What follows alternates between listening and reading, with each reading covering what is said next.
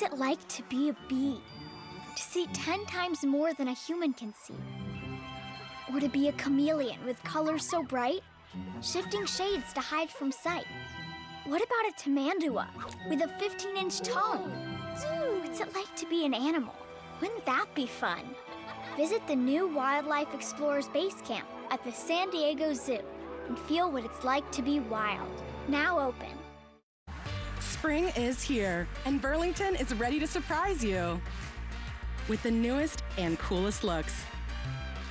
And of course, the hottest deals. You'll love the deals. You'll love Burlington. Good morning, I'm Frank Buckley. A violent holdup at a local convenience store late last night. We'll show you what happened when an armed robber confronted a 7-Eleven clerk. Good morning, I'm Trevor Shirley, live in Washington. President Biden is in Poland right now visiting U.S. troops as NATO and allies continue to try to put pressure on Russia over its ongoing invasion of Ukraine. I've got all the latest details coming up ahead.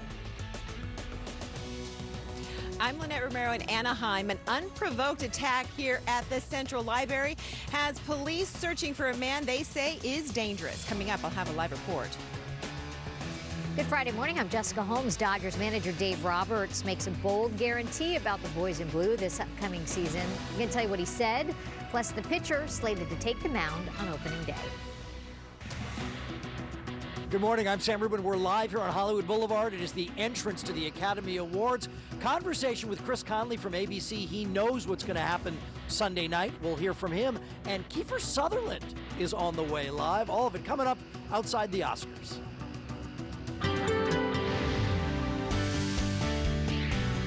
Good morning, everybody. Fog is starting to gradually lift, but we still have for another hour that dense fog advisory along most of the coastal areas.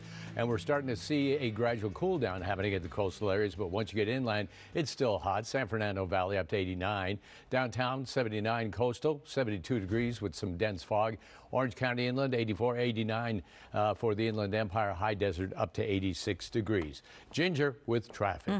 And, you know, we still have some areas where the fog is very thick, and then we have some good spots. But let's move you over to look at the stretch of the 605. So the northbound side of the 605 freeway, let's see, going north, tends to be a little bit slow, and you see how it all starts to load up right here at the 105. But right about Imperial Highway, that's where they are talking about a wreck in the left lane. You're carpooling. You're fortunate because the free carpool lane will help you out, and even taking Lakewood Rosemead does look a little tough both directions. This is the 57 north at about Villa Verde. You see those heavy delays on that 57 soon. They're going to start to extend onto the 10 freeway, but at least for now, the stretch of the 57 doesn't look that bad as you move farther to the north and well past Villa Verde. We'll watch and keep track of it. Some of that fog is starting to lift a little bit. Still got to be careful. I'll send it back to you. An unprovoked attack at the Anaheim Library caught on video here. Police are looking for this man who punched an employee of that library. KTLA's Lynette Romero live in Anaheim with more on this crime. Lynette, good morning. Frank, good morning. Police are releasing this video because they say they're concerned that this suspect might hurt someone else. It all happened right here at the Anaheim Central Library, which, by the way, is right next to the police station. The whole thing all caught on surveillance video, and it is disturbing. The suspect attacks without warning, punching a library employee who just happens to be walking past him. There are a lot of other people in the area. They saw the whole thing happen, including little kids. The attacker calmly walks away, but he continues to look back at his victim, injured on the ground. It all happened on March 3rd, about 3 weeks ago at 6:15 in the evening. Now, since then, investigators haven't been able to locate the suspect. They're hopeful this video will lead to an arrest.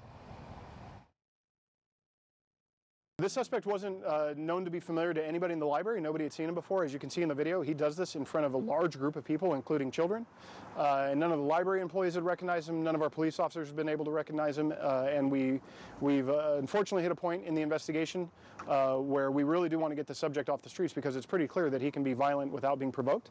And we want to make sure he doesn't do this to anybody else.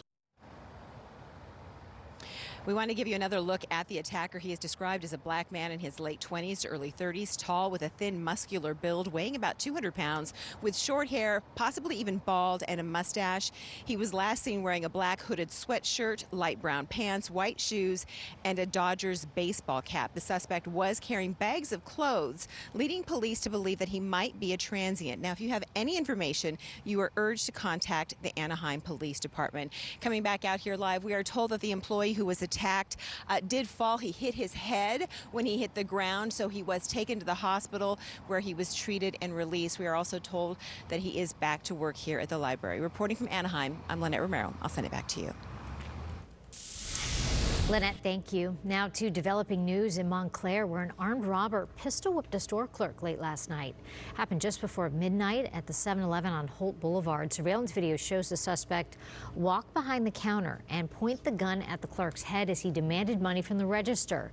Entire heist took less than a minute. When the clerk finished emptying out the drawer, the gunman pistol whipped him, knocking him to the ground before running out of the store. Clerk refused medical attention at the scene. The store manager says the robber got away with a few $100s. An investigation underway this morning of so-called deputy gangs within the LA County Sheriff's Department. Civilian commission that oversees the department says at least 6 former federal prosecutors will look into allegations of violence and corruption that goes back decades. They'll subpoena witnesses to testify under oath. Sheriff Civilian Oversight Commission wants to find out in the next 6 months where the groups operate in the Sheriff's Department and what impact they're having on policing. Sheriff Alex Villanueva called the panel a fishing expedition and political theater. New this morning, Ukrainian officials are now saying as many as 300 people were killed in a Russian airstrike on a theater in Mariupol. That was the building that was being used as a bomb shelter by civilians. There were large signs outside that said children on them.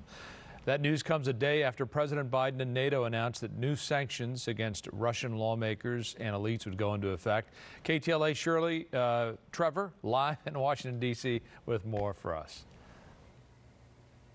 Frank, good morning. That news about the theater came out earlier today. So far, no official response from the White House or the administration. But the fact that we're talking about so many deaths from just one airstrike really underscores the pressure that Western leaders are under to try to figure out how to stop the killing that's happening right now in Ukraine. You may recall that strike actually happened a few days ago last week. It was expected the death toll could be high, but now officials on the ground confirm about 300 people were killed when Russian bombs hit that building. It was being used as a bomb shelter primarily for women, children, and the elderly. In the meantime, yesterday, President Biden and European allies announced even more sanctions on Russian lawmakers and societal elites. The president also announced a new partnership to try to wean Europe off its dependence on Russian oil and energy. Some experts say Europe is still paying about $1 billion a day to Russia for oil and natural gas. As part of this new agreement, the U.S. and allies will increase shipments of liquefied natural gas to Europe.